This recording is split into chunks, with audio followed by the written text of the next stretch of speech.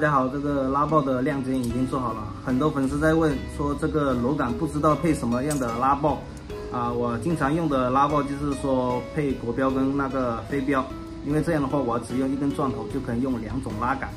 啊。我每个亮节上面都有写要打几号的孔，配什么样的螺丝，所以这样的话粉丝们就不会买错。有些人他买的这个拉爆回去之后啊，发现这个尾巴这里套这个丝杆根本就套不到啊，很多它那个牙口不一样的，所以我现在配的都是标配的，可以套进我们去五金店买的那个螺杆，这样的话就方便大家使用。你看我手上拿的有一根粗的是8厘的，跟细的是6厘的，但是我这样配了之后啊，我只用10厘的钻头就可以用这2根螺杆了，全部都是打10厘的孔的，这样的话我们只要买1根钻头就可以用了。